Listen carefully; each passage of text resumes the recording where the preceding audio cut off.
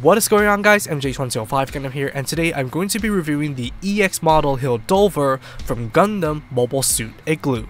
Redeployed as desperate reinforcements for Zeon's invasion under the guise of a test, it's the only mobile tank that exists in the Universal Century because of the lack of further production despite the outstanding battle records of Major Demazier Solnen. Being made up of 12 runners and a water decal sheet for both the Hildolfr and original high-grade Universal Century Zaku, there's quite a bit of stuff included for a kit made of two colors.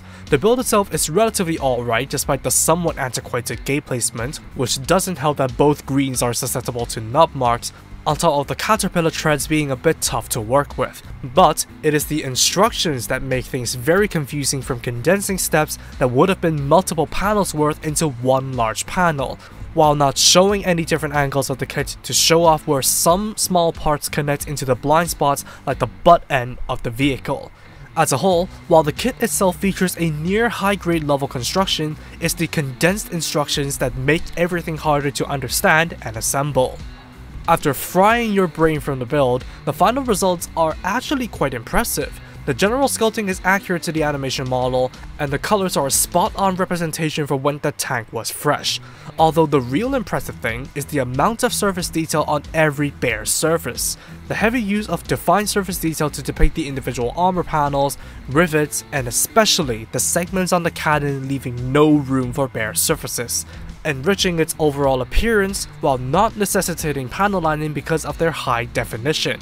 Frankly, for the casual, apart from painting the clear piece for the monowhite in a clear or UV reactive pink, the Hildolfr is good to go.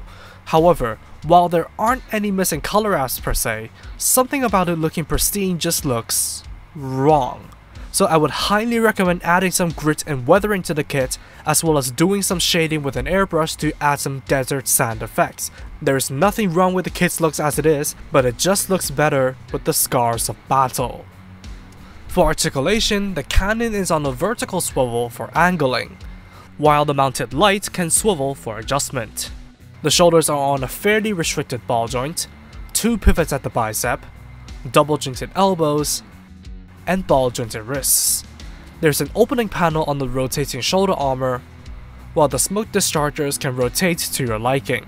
The shovels can extend on 4 joints, as well as rotate at the base.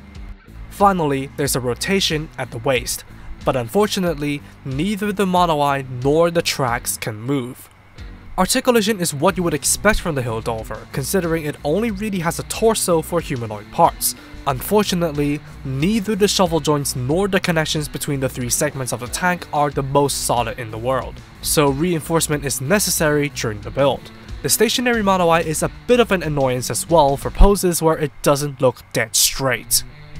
As for weapons and accessories, apart from the giant main cannon atop its head, you may have noticed that I had the baby machine gun equipped onto the Hildolfr at all times, of which features a deployable foregrip. That's because, apart from a pair of trigger finger hands, there's only a left fist included, no neutral option for the right hand. The other trigger finger hand is for use with the standard Zaku 2 machine gun that you will have to steal from your other high-grade Zaku 2 kits.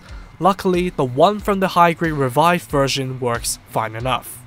Meanwhile, the ammo drum for the baby machine gun can be stored under either shoulder armor panel, and the shovels can deploy for makeshift melee combat, which is very neat. There is also a team of army men included, with one of them standing, who I assume to be Demazier, and 2 each for the arms outstretched and curled up poses. Not much use to me, but they're pretty neat, I suppose. Finally, there's an alternate midsection of the tank bed to transform the Hildolfr into its tank mode. Simply remove everything from the existing midsection and the torso section, front abdomen armor, and the rear bridge-like section from the ab piece, before reattaching the ab armor to the front bed section, the bridge to the rear bed section, removing the manipulators, flipping the shoulder armor down, before reassembling the kit,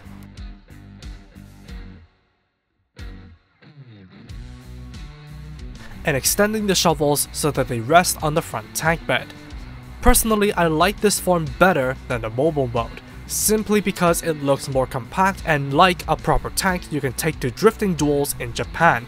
instead of a goofy failed attempt at merging an AMP from Gundam 00 with a Transformers Decepticon.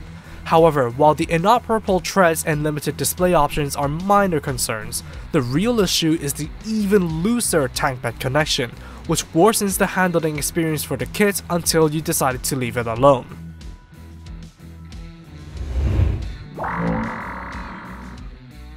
The EX Model Hildolfr is a pretty decent kit, especially considering its age.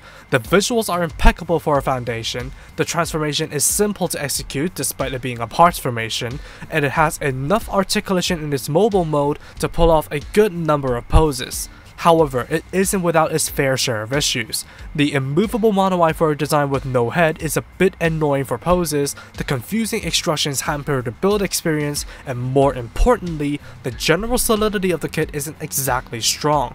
While not entirely excusable, those are more problems that experienced builders should be able to fix, which is who the EX model line is marketed towards to begin with.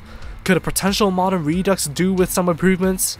I guess so, but honestly, besides the need for some TLC, one shot is really all the Hildolfr really needs to impress. And that's all for me. Thank you for watching, drop a like and comment if you did enjoy the video, subscribe for more content like this, and feel free to follow me on social media with the links down below. That said, take it easy, stay safe, and I'll see you all in the next video. Peace out guys, bye bye.